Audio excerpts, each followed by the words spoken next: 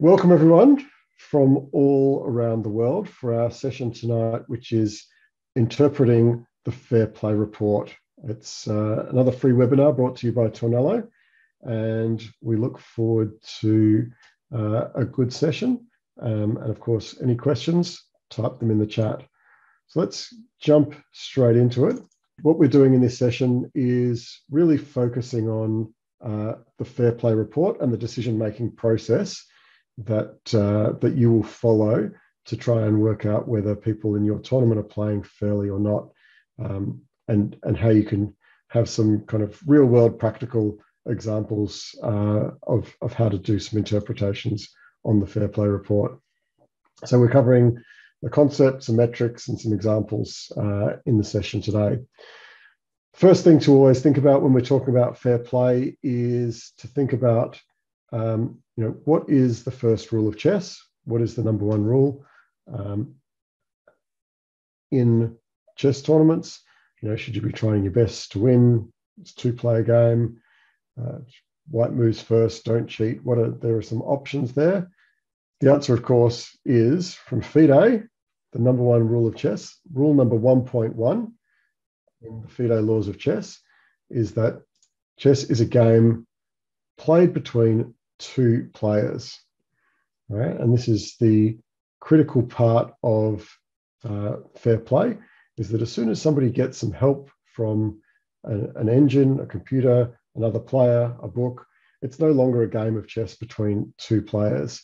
And that's what makes this such a fundamental breach of the regulations. And that's why it's quite an emotional aspect of chess, because it is the first rule that people are breaking when they're getting help in the game. So we've got an example here of a couple of great moves way back in 1999, where there's a player who's just playing better than what you could possibly believe. Playing this move in the first diagram of Queen A7, right, which is an extremely unhuman-like move to win the game. Or in this other situation, knight takes G4 with lots of complications in time trouble. So sometimes even 2 decades ago, people were trying to get assistance in their games, and we have to try to identify in those situations what is a computer and what is a person making the moves. And it's not always that easy to tell.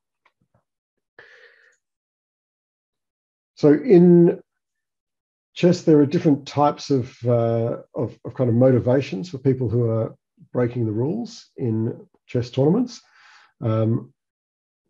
I kind of break them down into two categories. There's the opportunistic cheating, which is where people are cheating because it's easier to cheat than it is to play fairly. And then there's malicious cheating. That's where people are deliberately and with forethought planning how they're going to get away with doing the wrong thing and getting some help during their games of chess. I think most cheating is opportunistic. Most people are honest individuals, and they just find it very difficult to control themselves, to keep their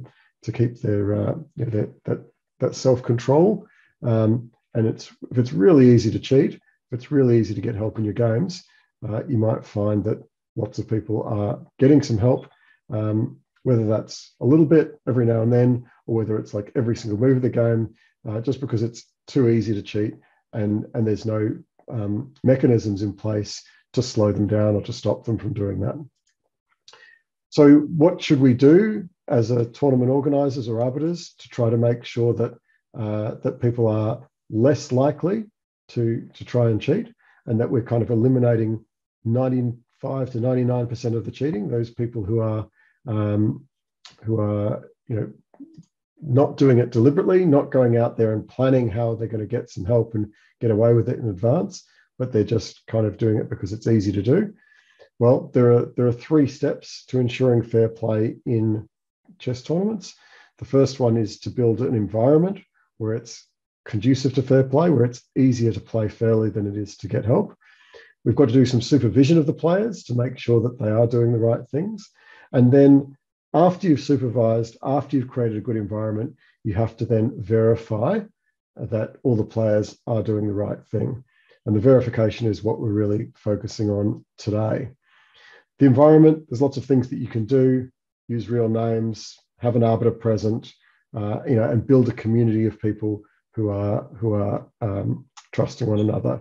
So it does go in waves, and if you get a lot of people doing the right thing, everyone will do the right thing, and it'll be a lot easier to spot the people who are cheating.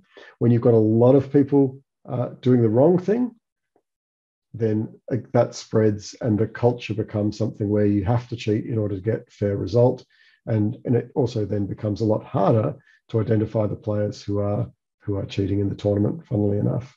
So fair play and honesty breeds more fair play and honesty and helps you to remove the people who are not playing fairly. Supervision, it can involve screen share, it can involve cameras, it can involve microphones, all of the tools that you would use with Zoom or other video conferencing software to try and supervise players. You may have, if you're lucky, arbiters. If it's hybrid tournaments, that arbiters are actually present and can supervise players, but often in online tournaments, you don't have the luxury of arbiters. So supervision has to take place in kind of more remote forms like screen share and screen shares and cameras. The main thing that we're focusing on today is we're assuming that you have a good environment. You're playing your tournament on Tornelo. You've got real names in use. You've got arbiters present. You've got some form of supervision in your tournament, whether that's every single player being supervised or just some players being supervised, or players that are suspicious being supervised. There should be some form of supervision. And then the final step will be the verification. And so we're going to look at a couple of different verification methods where you can just click on the fair play report in Tornelo and have a look at this fair play report and to decide what's going on. I mean, we've got a screenshot here of a fair play report, and this is a very easy one to tell that somebody's doing the wrong thing because we have a tournament here which is full of people who are playing fairly. Everybody in this tournament, except for one, is doing the right thing.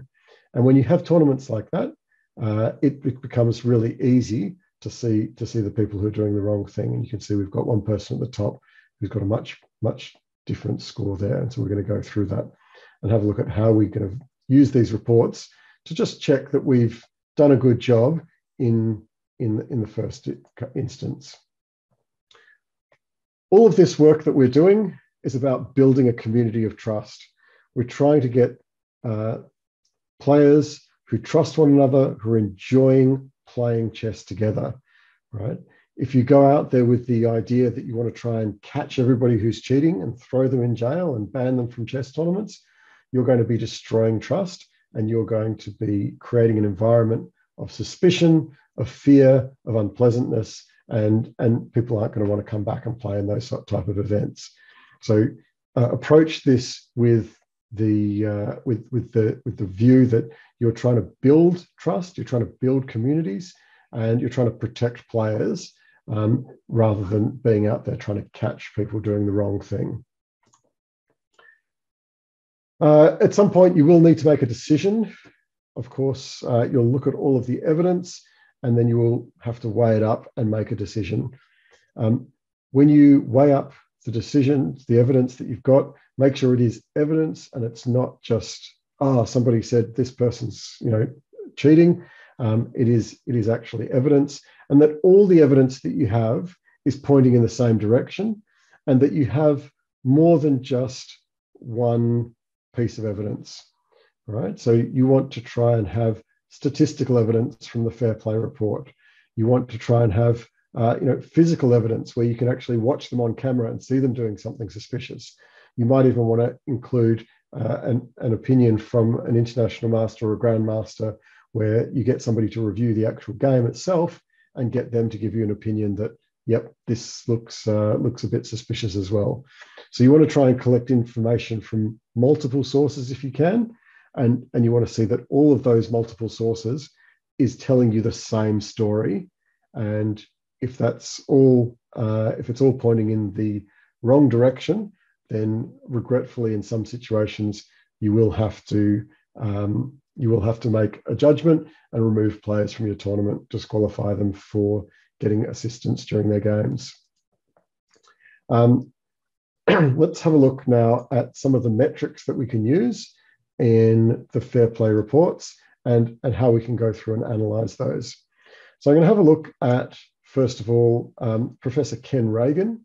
Now, not everybody in the world has access to Professor Ken Reagan's analysis, but if you are lucky enough to have access to him, he's the world's leading expert on fair play in tournaments and the analysis that goes on behind the scenes to analyze the players' moves. If you're looking at a Ken Reagan analysis report, you really only need to look at this one column here, which is called an ROI, or a raw outlier index. That will tell you the score for each player, where the score of 50 is exactly as expected for that player's rating.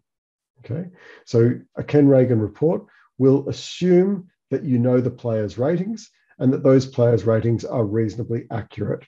If you have no idea what the players' ratings are, if they're 1,000 points underrated or overrated, you're going to get some strange results because it is tied to the rating of the player. All right, so you're going to look at this one column. You're going to say 50 is exactly normal. That's what we expect. Between 40 and 60, that's mostly normal. It's within a range of scores, which is reasonable. If you're between 60 and 70, then you're starting to take things seriously, and you'll probably find that a number of people within that range between 60 and 70 are getting assistance during their games. And so you want to add supervision or start looking for additional evidence. And if you've got a score of over 70, then there's a very high chance that people are doing the wrong thing, and you really want to pay close attention to them. There is also a Tornelo fair play report, and the Tornelo report will give you a real-time list of games and statistics. Again, on the Tornelo report, if you're looking for the easy approach, just look at the one number in the column that is the sort score. Okay, a sort score is a number that tells you not based on the player's rating, but overall, for any player, it will give the same number regardless of the rating. What sort of result that person's playing at. A score of anything above 0 is just worth having a look at. You normally won't have very many players above 0 in a tournament unless you're running a very high level event. If you've got a score of above 10, you're an average club player having a good day. So we say average club player, kind of 1400, 1600 rating. If you've got a score of 20 or above, you're a 2000 rated player or above, again, probably having quite a good day. And if you've got a score of 40 or above, then you're a grandmaster or super grandmaster and you're having a very good day. So we can see here just at a glance on this report where there's a bunch of players who've got very low ratings, we should see nobody here with a score above 0 because nobody here is kind of a strong club player. And we've got at least 3 people here who are playing above grandmaster standard. Okay, so it should be at a glance quite easy to identify that you've got at least a few players here who are way above grandmaster level, and there's definitely going wrong there. And you've got a bunch of players here in the 20s and 30s who should have a rating of 2000 and above. And when you see that their ratings are below 1000, you know that something strange is going on. Right? As you're getting closer to 0, it's getting harder and harder to pick. But again, a score of, in this case, 11 and 16 for the players' ratings is still very high for that player. It's still like they're playing 1,000 points above their rating. And, all these players here with their names blanked out were in fact disqualified from the event. And the majority of them actually came forwards and and actually admitted to getting assistance in this particular event and apologised. And of course, we let them come back and play in the very next tournament, because it's not about punishing people, it's about changing their behaviour. And so when they showed remorse and they were able to come forwards and apologise for what they'd done, and pledge to do to play fairly in the future, we've had a lot of these players here who are blanked out, playing in future tournaments and playing completely fairly. All right, so a quick look at it gives you this sort score, and you can go through from that sort score at a very quick look. All right, so let's have a look at a couple, or unpack, I guess, as you would call it, unpack a couple of the key metrics that you'll need to understand and terminology in order to really decipher a fair play report. There are two critical numbers, and those numbers are what we call a centi-pawn loss and a move match percentage. Okay, so a move match percentage is exactly like it sounds. How many moves did the player pick the move that Stockfish or some other strong chess engine would have played? Right? What percentage of moves across your game or across the event were exactly the same as the computer's best move? Right? Top move, move match. What is that percentage? The other number that we're looking at is what we call centi-pawn loss. So a centi-pawn is 1/100th of a pawn. And what we can actually do is measure how close to the perfect move the player's move was. Right? So it might not be a perfect move match. It might not be exactly the move that the computers would have played themselves, but we can measure how close to the computer's perfect move it was, and we can measure that in hundredths of a pawn. Okay, and so what we do is we take an average centi-pawn loss across a game or a tournament, and that average centi-pawn loss will tell you, on every single move of the tournament, how close are you to playing the best or the perfect move. If you're looking at a Ken Reagan report, you've got an average SCD, which is a scaled difference, which is a centi-pawn loss, but scaled for the complexity of the moves. Okay, so it's not a kind of a raw score. It's been scaled based on the complexity of the moves, just like Ken Reagan's ROI, his raw outlier index, is scaled for the rating of the player. Right, so it makes it easy to say, okay, all players should end up on a score of 50 in their ROI,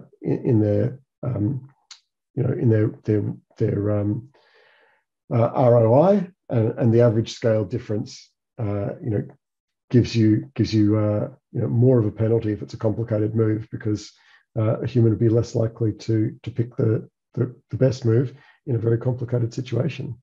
So we need to understand this terminology to give you some ideas about, kind of some thresholds in terms of raw scores. Like, how often will somebody pick the best move of a computer, right? So it's worth noting that Stockfish itself doesn't always play the same move in every single position, right? It wouldn't be a very good computer if it did, right? Because all you'd have to do is beat Stockfish once, and then you could just play the exact same moves every time. And if Stockfish is always playing the same moves in response, you would every single time beat the computer. So computers have inbuilt randomization. They're not going to play exactly the same move. So Stockfish playing against Stockfish will not get 100% move match, right? So even a computer playing against itself or playing against a weak opponent, the computer will only match itself about 75% of the time, right? So if you've got a 75% move match, you could very well be Stockfish, right? A strong 2000 type rated player will occasionally get move matches in a single game of above 60%, but very rarely or never get move matches across a whole tournament of 60%. Club players can get move matches in a single game of above 55%, and scholastic players or juniors, youth, will get move matches of above 50% in some games, right? But unlikely that any school level player is going to get in a whole tournament a move match of above 60%. It is certainly possible, and it happens, quite a lot, that school players playing against each other aren't putting up very much competition, and so if you're playing against a really easy opponent, it might be easy for somebody to pick a number of moves exactly the same as a computer because they're just really obvious. It's like, hey, look, there's a free pawn. Hey, there's a free bishop. Hey, there's a free rook, and there's a free queen. And so you're just capturing pieces. It's pretty straightforward.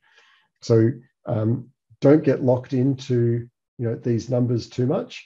On a small sample size, like all of this is what we call statistical analysis. And statistical analysis is useful when you've got large numbers involved. When I'm explaining how all of these things work to parents, of chess players, or to the players themselves, when we're having conversations about fair play, I'll often use an analogy of rolling a dice because people understand a dice really easily.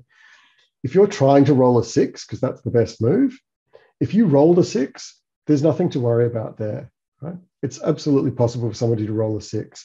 Even if you roll 2 6s in a row, if you roll a double 6, that's going to happen 1 in 36 times, right? It's not such a big deal to go, well, he rolled 2 6s. Like, that's not cheating, right? And so that's how we need to think about these move matches. If we're looking at just one game or a few moves in one game, right, it's not out of the ordinary to roll a double 6, right? Of course, if you roll 3 6s in a row and then 4 6s in a row and 5 6s in a row and 7 6s in a row, it becomes less and less believable over time.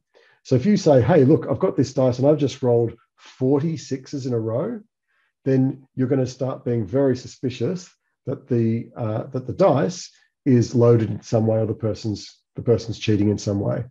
All right. So the more rolls of the dice you have, or the more moves that you're looking at, the more valid the results are going to be. All right. The same thing works on a move match. Right. A move match is like you're trying to roll a 6 and you rolled a 5. Okay. So, you rolled a 5. That's not such a big deal. But if you roll 100 times and you get only 5s and 6s, that's going to be something a little bit suspicious. Like, why didn't you get any of those lower numbers? So your centi-pawn loss thresholds, like what would players be scoring in an individual game? Occasionally, players over 2,000 will be scoring a centi-pawn loss in a game of below 20. It's rare, but it will occasionally happen.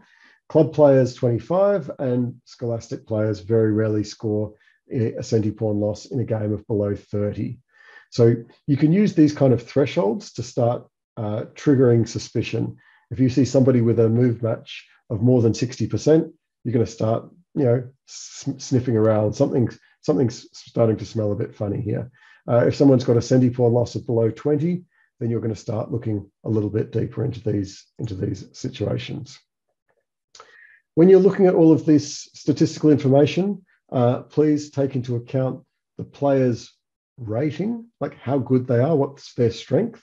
So not just their rating, but their strength. So that means that, we've seen situations where players with a rating of 1,200 get disqualified from a tournament, but their strength is actually 2,000, right? Because their rating might be very old, or they haven't played in very many tournaments, due to the pandemic. So be careful that you are trying to assess the player's strength, their true strength, and not their rating only. Take into account the time control, and we'll see in a minute the difference between results in fast games and slow games. Obviously, players can play much better in a classical time control game than they can in a blitz game. And what I've just been saying, like, really look at the number of moves that have been analysed in this evaluation. So if you're looking at a report, how many moves are you looking at? If you're looking at 6 moves or 10 moves, you can't really put too much weight on that. But if you're looking at 200 moves, you can really take that seriously. All right, so this is the Tornelo Fair Play Report. And I'll just kind of go through the columns one by one and make sure that you understand what all of those columns are. So the first column on the left-hand side, this is your ranking. Number one is the person who is playing most like a computer, down to the bottom, which is the person who's playing least like a computer. Okay, so generally you'll find that the people who are getting assistance are going to be somewhere in the top few players in the tournament. All right, that's the people who are getting assistance. Okay, then you've got the player's name, their rating, right? And that's the rating that's on Tornelo. So you need to, of course, judge, is that their true strength? You know, we've got a player here at 1400 who's in amongst all of these 2000 rated players. Is that because he's getting some assistance, or is that because his rating is wrong? It shows you the number of games that have been assessed and the score that the player has achieved from those games in the tournament. So this is like 7 out of 9, 9 out of 10, 8.5 out of 10. That's their tournament score. And then the statistical analysis comes after that. Number of moves played, and there's the number of moves that have been analyzed, sorry, not played. So you might see that they've played one game and it was a 40-move game, but this only shows 10. Maybe only 10 of those 40 moves have been assessed in the tournament report. Now, not every single move should be compared against a computer to decide whether somebody's playing fairly or not. Because, of course, move number one, white plays E4, it matches Stockfish. Okay, black plays E5 and white plays knight F3, it matches again, right? Do those moves, the fact that they match perfectly what the computer's playing, do those mean that they're cheating? Of course not. That's just opening theory, right? If I take your queen, you're going to take my queen back. That's an exchange of queens. It's a really obvious move, okay? What about in the end game? I'm a queen and 2 rooks ahead. You've got just a king. Every single move that I make in that situation is going to be the perfect move because I can't do anything wrong. You know, I've got like an overwhelmingly big advantage. I'm going to win the game no matter what. So there are lots of situations in a game where we don't need to consider whether this move is an indicator of fair play or not. And so we will ignore those moves. So you might see in this moves column a very small number of moves, even though a large number of moves have been played in the game. Right? And this is a key difference between if you're trying to do your own analysis outside of Tornelo and you're using another platform or an engine yourself, those metrics, those algorithms will most likely not ignore certain moves. And so you'll be getting the whole game and you might end up with a different score. And we had an inquiry the other day. Someone said, oh, why is the score so different between Tornelo's centi pawn loss and a centi pawn loss on, from Stockfish? And it's because we're ignoring a lot of moves. There's a lot of things that we just don't really need to know about. So number of moves is really important. If you've got fewer than 100 moves, you need to start being a little, don't rely on it too heavily if you've got less than 100 moves. And if you've got fewer than 30 moves, don't even bother looking at it at all. Between 30 and 100, you can start taking it more and more seriously as time goes on. But really kind of 100 moves is my threshold for being confident or at least reasonably confident that the results that you're looking at are fair. CPL, we've talked about that. That's your centi pawn loss. So that tells you, on average, this player is losing 0.29. So that's nearly a third of a pawn on average every single move during the game. Okay, so these are all kind of centi pawn loss numbers that are normal. If you see a number below 20, you're starting to get very suspicious there because humans are not playing. Even Magnus Carlsen and Kasparov are not playing sub 20 centi pawn loss games very often, and certainly not in a whole tournament. Your move match percentage here, this tells you the move match percentage. Obviously, we've got one that's at 60%, but everybody else is below that magic 60% number, so mostly looking okay. Our score column, so the score is the one number that you should be looking at in a Tornelo report if you're only looking at one number, and that number will give you that kind of strength indication. Now, if it's above 40, then it's a grandmaster. If it's above 20, then it's 2000 rating and above. and anything above 0 is just worth having a quick look at. The analysis levels here, we've got A, B, C, and D. Tornelo takes an approach where we're trying to prove that people are playing fairly. We're not trying to catch cheaters. We're trying to actually prove that you've played fairly. Now, if Tornelo can't prove that you've played fairly on level A, it will go to level B and it will do a second analysis, and it will look at different things. It will look deeper into the game. It will say, well, can I prove you played fairly now? And if the answer is no, then it'll go to level C. And if it can't, it'll go to level D. Okay.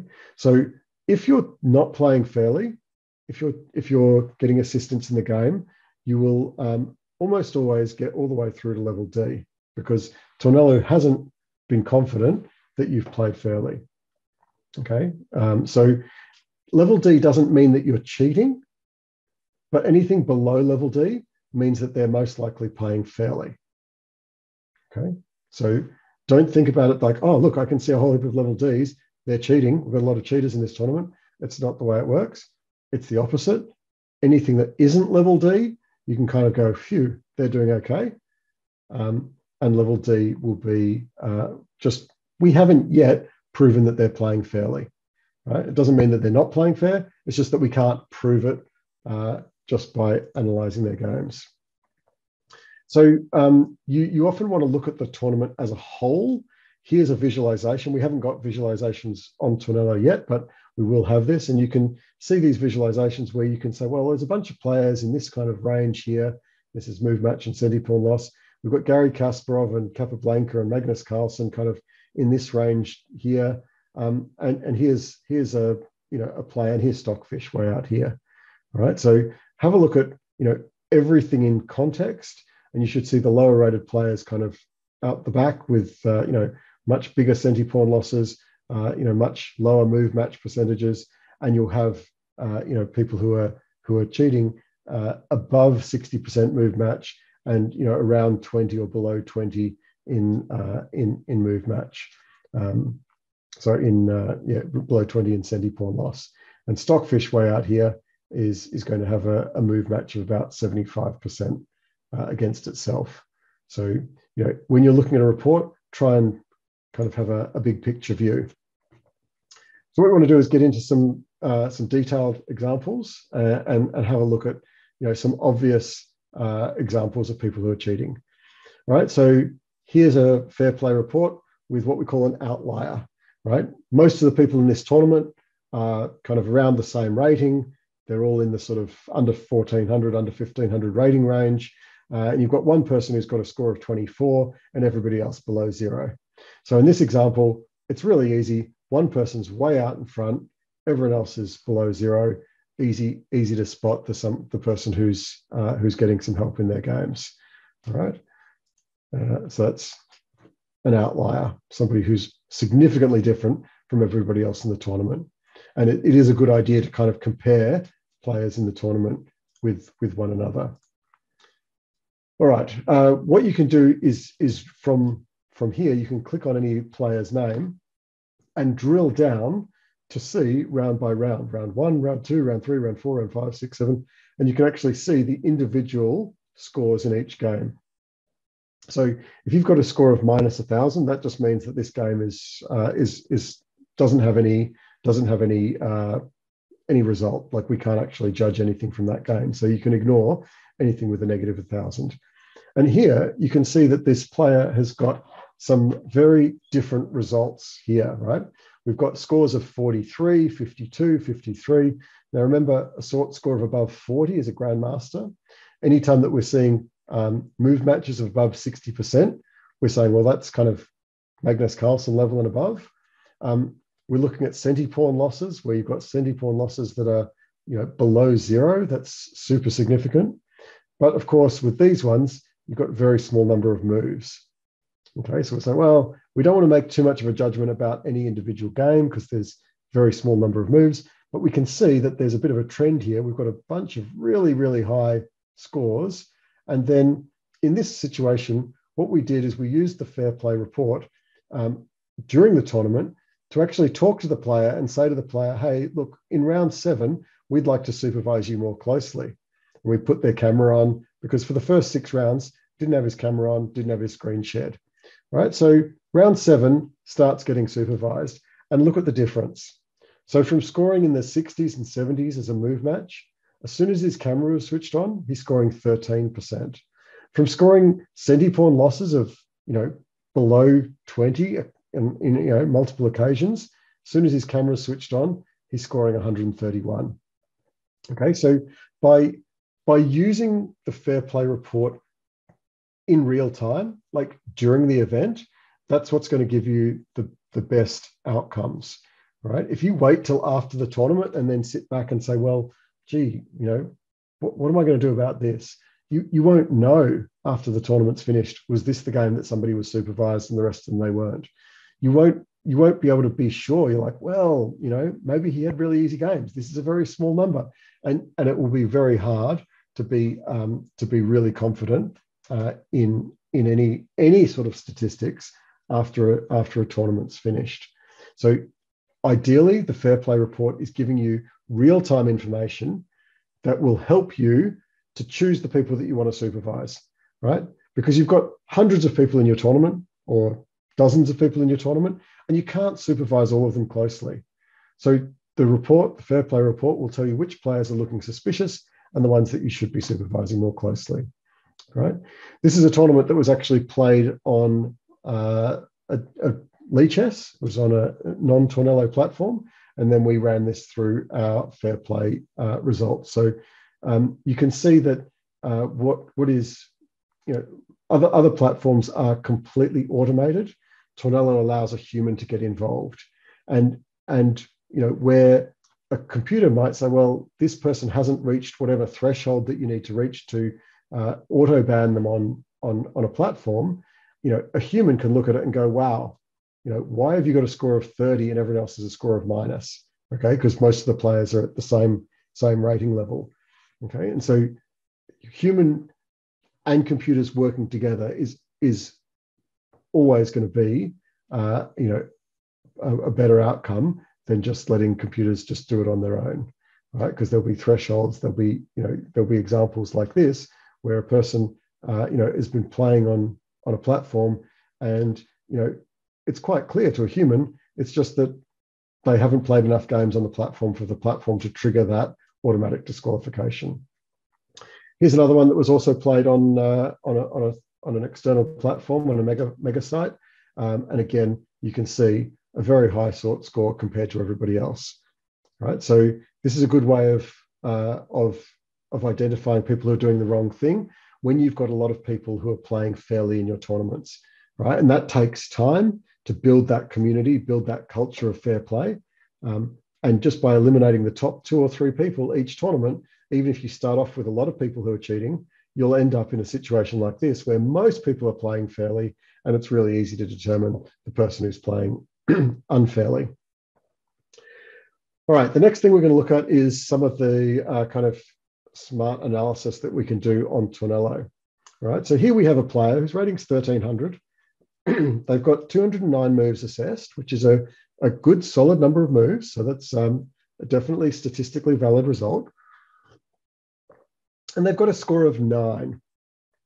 You go, right, you've got a score of 9. Now, a score of 9 is a club player, strong, club player having a good day. So like 1500, 1600, well within reach of somebody who's 1300 rating.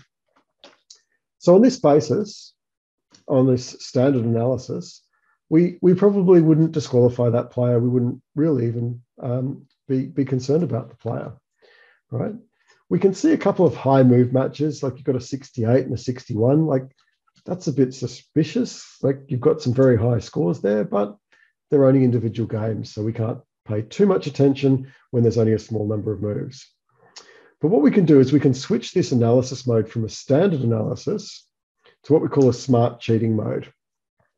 And in a smart cheating mode, it's going to discount a lot more moves. And it's just going to look at or try to work out, is this player just cheating on some of their moves and not all of their moves, right? And we can now see that we've got a result that's significantly different. Now we've got a score of 19 with a move match of 62%. You've still got over 100 moves, right? And so in this case, you can now be a lot more confident that somebody has been playing or getting some assistance. In particular, you can see these last two games, round 5 and round 6, where we've got 16 moves and 25 moves. So, reasonable number of moves in a particular game, but really, really high scores, 88% and 76%. So Stockfish will very rarely be able to match itself 88% of the time, right? And so, you've got this sort score of an individual game of 65 and 71, massive scores. Most likely my interpretation of this report would be that the player has played fairly for the first 4 games and he's got some help in the last 2 games, right? And he probably hasn't got help in every single move of those last 2 games. So you can see here, he's got a 39 and a 26, right? But when you switch on the smart cheating mode, here we go. He's got very high scores and you can start identifying, something's gone wrong. So this player was actually disqualified after 6 games and didn't get to play a 7th game.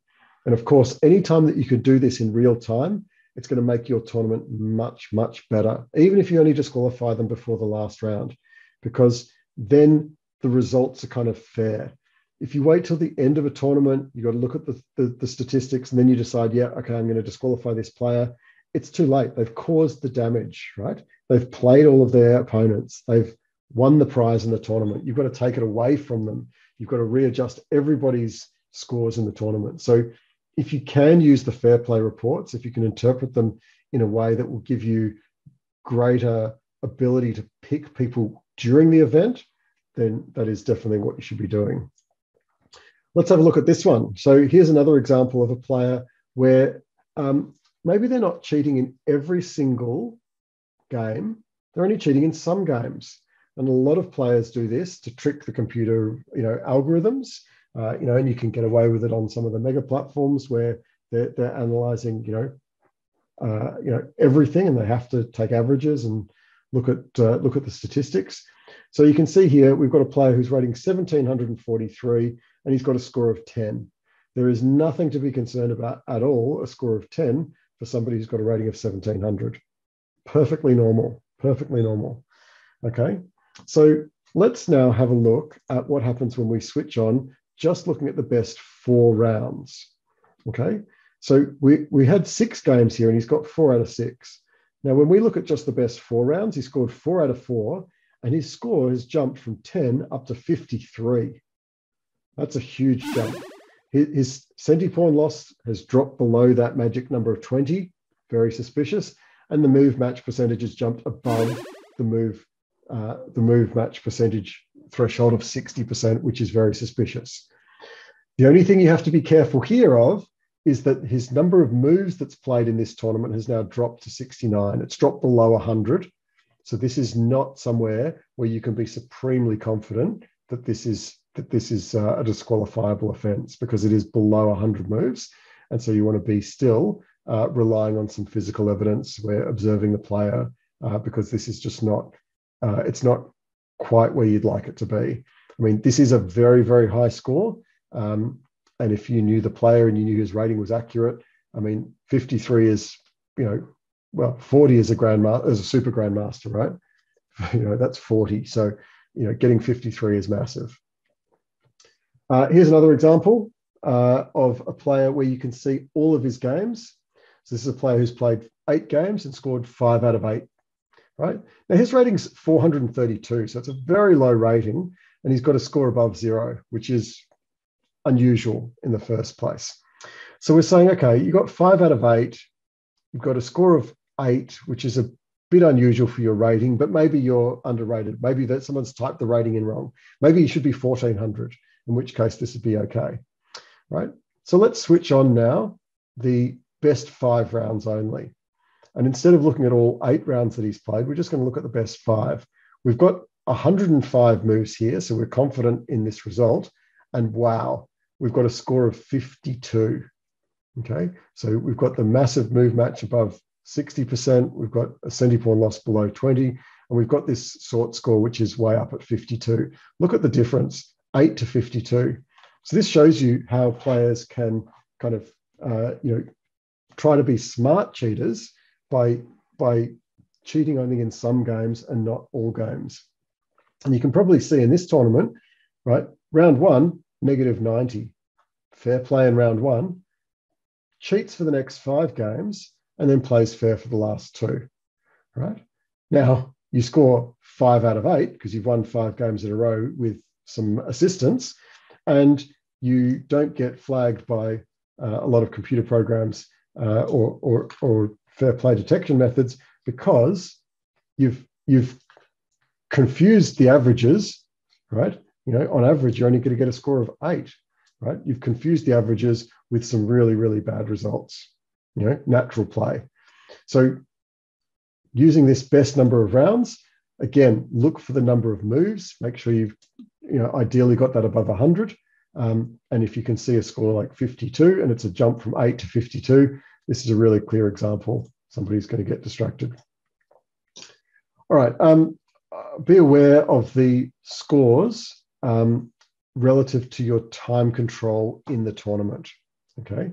So the faster the time control, the lower your scores are going to be. So here we have a European Championship event with a number of strong players. Like these players are all 21 to 2500 strength. And this is a rapid tournament, so 25-minute games.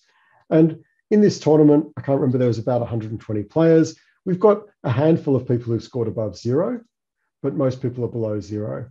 And there's a handful who are above 0. There's one person who's way up at 18, but he's IM strength, right? And a score of 18 is completely fine. And IM can be scoring, up to 30 without too much concern, right? We've got a couple of, GM standard players here, and they're 24, close to 2500 strength, and they're scoring, quite low results. And it's possibly because there's a lot of other very strong players that are really challenging them. So we've got not many scores above 0. We've only got one score that's significantly high in a rapid tournament. Now we look at the same players playing a blitz tournament, exactly the same players. So we've got exactly the same sample group, the same ratings of the players. So here's our player 2478. Here's our player 2478, right? In a rapid tournament, he's scoring 8, 2478. In a blitz tournament, -3. So master level players in a blitz tournament, nobody's scoring above 0. Well, okay, there's one person scoring above 0, but it's just a tiny bit above 0. Okay, so be aware that these scores are raw scores. That is, they just tell you a number, and you have to use your interpretation. You have to understand, okay, if it's a slow play tournament, you should expect scores that are a bit higher than a blitz tournament. This is an example of a World Championship event that has both Ken Reagan analysis and Tornelo analysis in the same for the same players in the same games. Right, there was about 1,000 players in this tournament, so it's a very large tournament. And this shows you a ranking of the most suspicious person on Ken Reagan's analysis down to the top 30, and then this is what Tornelo ranks them in terms of how close they are to a computer.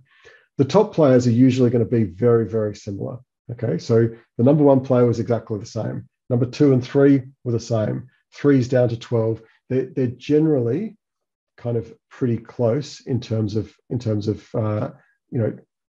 keeping at the same level, because both of these are ranking players. If you're at the top of the page, you're more likely to be getting assistance than if you're at the bottom of the page. Okay. Now, what we have here is the percentage move match. So we've got a 70% move match here, a 64.7, so really high move matches there. Anything above 60, you're starting to go, wow, that's really high. We've got the Ken Reagan average scale difference, which is not a centipawn loss, but it is very similar to a centipawn loss. And in the Ken Reagan reports, you're looking for anything below 0.1 as being incredibly suspicious. So our top 4 players are really suspicious on average centipawn loss. They're also the top 4 players on the list. We've got our ROI. Remember, anything above 70 is extremely suspicious. So again, those top 4 players And anything between 65 and 70 is kind of a bit suspicious. This tells you the number of moves that have been played and their score in the tournament. All right. Now, Tornelo has been able to flag some of these players before the end of the event. All right. And the limitations of waiting for a Ken Reagan report like this is that you've got to wait till the end of the tournament. And so people have played, 9 or 10 games. They've impacted the tournament results for everybody when they've cheated. And the top four, you can't really see, but these ones, there's a couple of names in red that were actually disqualified from the event. So there was 5 people disqualified from the event. So it's the top 4 plus number 8 was removed. Now, we flagged some of these players, anywhere up to 4 hours before the last round was played. Okay, so you can actually identify the players, 3 and 4 and 5 hours before the end of the tournament. You can do something about it while the tournament's in progress. So the fair play report should be there not to catch cheaters, not to disqualify people, but to help you to supervise players better, to help you know who you should be looking at so you can collect more information, right? And if you can change people's behavior by talking to them, right, so much the better. We saw the example before where we said, hey, jump on camera, we're going to watch you. And by telling the player that we're watching them, by watching them more closely, the player didn't cheat in the last round. And that's a fantastic outcome. That's a good result. If you can do that after 3 rounds or 4 rounds or 5 rounds, right, so much the better. You don't have to disqualify people from your tournament. You just have to let them know that you're suspicious about them and that you're watching them, and could they please play fairly? And if they do play fairly, fantastic. You've actually saved your tournament. You've made a real big impact. So the top 4 players were able to be removed well before we could even get the Ken Reagan analysis back. So it's great to see when you compare those results. If you do have the luxury of having both, that you'll get some that are very similar.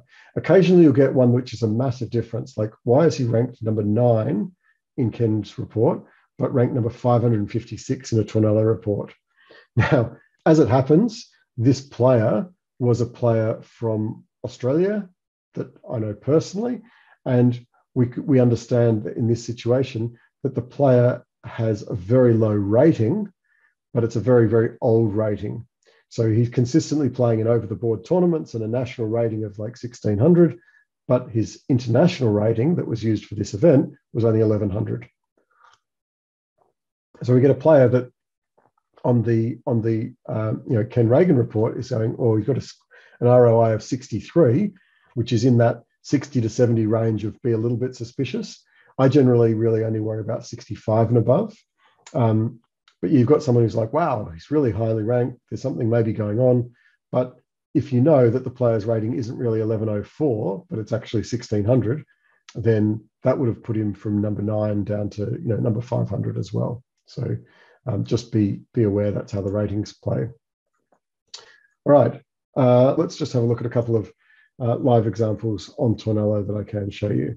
So this is the European Club Cup. This is one of the strongest tournaments, in the world. There's something like 27 grandmasters and 53 players or something. So it's a very, very strong tournament. And because there's such strong players, players getting up close to 2,700 rating, you would expect the scores to be very high. And so we can see here that we've got all the scores below 40, which is a good sign, right? These are all grandmasters and super grandmasters, but still nobody scoring above 40. So that's good.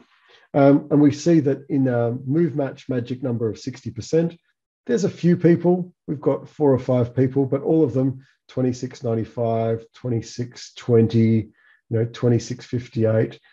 All of these players are very highly rated to be scoring above 60%. And some of them, like here, 25.10, we've got to discount that because there's only 49 moves in this analysis. So we can just ignore that.